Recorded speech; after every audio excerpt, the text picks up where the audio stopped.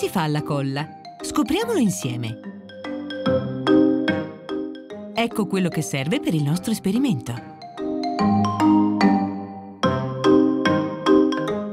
In questo esperimento usiamo l'amido.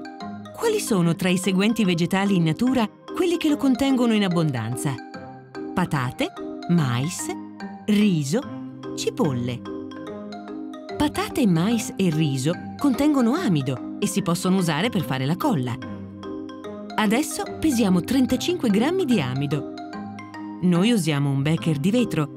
A casa potete usare un pentolino. Poi aggiungiamo 150 ml di acqua, qualche goccia di colorante alimentare e ora mescoliamo bene con il mestolo. Passiamo il becher a un adulto che ci aiuterà a preparare la nostra colla.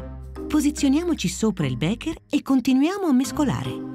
Pian piano il composto inizierà a diventare denso. Mescoliamo finché non si trasforma in una gelatina appiccicosa. La nostra colla è pronta!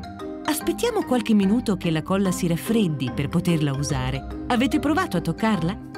È appiccicosa! Di cosa è fatta la colla? Acqua più amido uguale colla. Un po' d'acqua e dell'amido e il gioco è fatto.